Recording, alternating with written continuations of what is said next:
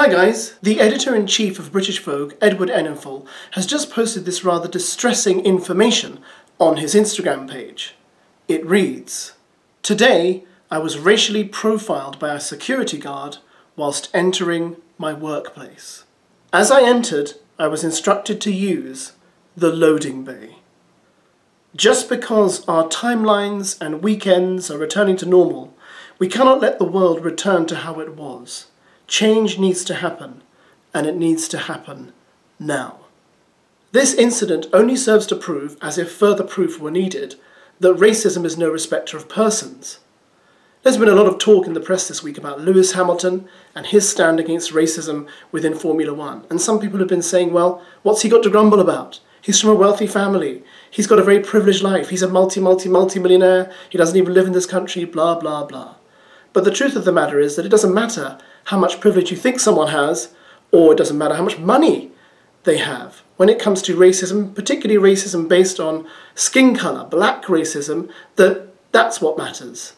That you can still be discriminated against whether you are a champion Formula One driver, the editor-in-chief of British Vogue, or anyone doing any job on the planet. And that's the problem. I've done quite a few videos on my channel about the subject of race, and often when I do, I get lots of nasty, hateful comments, as well as some nice comments.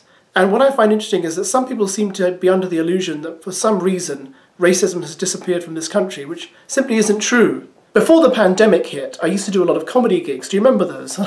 Weren't they hilarious? And I also performed as part of a double act, and my comedy partner was black. And sometimes we'd do gigs and he would experience racism. Now he would take it far better than I would. I used to get quite cross about it. But strange things, like I remember once he was washing his hands in the bathroom before we went on stage.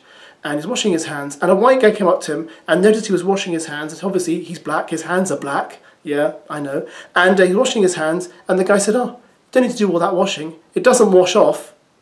Why would you say that?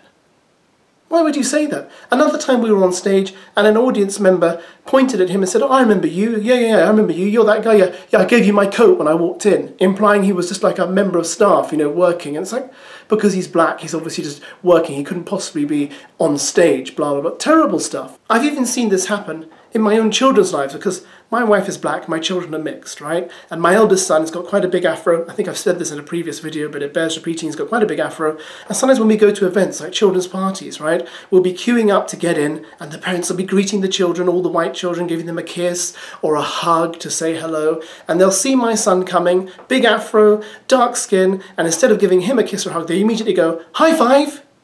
Why? Because he has an afro and he's black? He has a high five, he doesn't get a kiss or a hug? What makes him so different? My point is, as you can guess, we should all be treated equally, regardless of the colour of our skin.